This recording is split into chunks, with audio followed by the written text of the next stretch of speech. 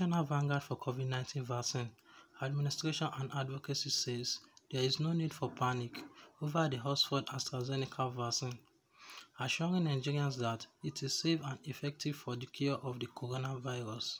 The group, which gave this assurance at a press conference on Thursday in Abuja, noted that the benefit of the vaccine outweigh the risks or any side effect it may pose.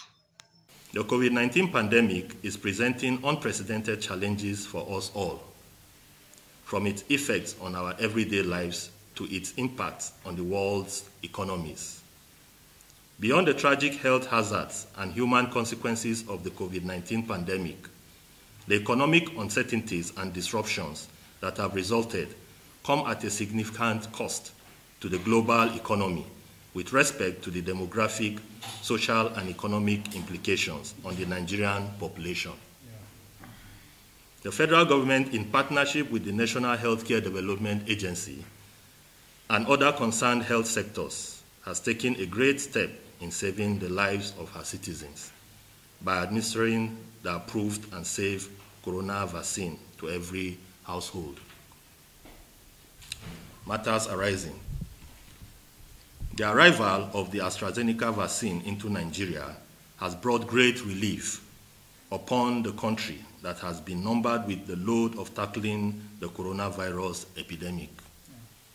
Thanks to the immense efforts of the Nigerian government, the horned demon, also known as COVID-19, has been effectively arrested in the country. We urge every Nigerian to get vaccinated for their own benefit and for the benefit of the people living around them. It is now a known fact that the health benefits outweigh any form of risk it may occur from being vaccinated, as COVID is known to be a deadly virus.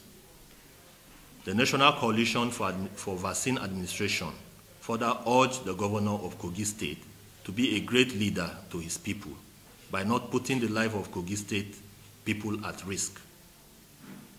He is advised to remove the anti-political blindfold on his eyes. Every life in this country is precious to our president.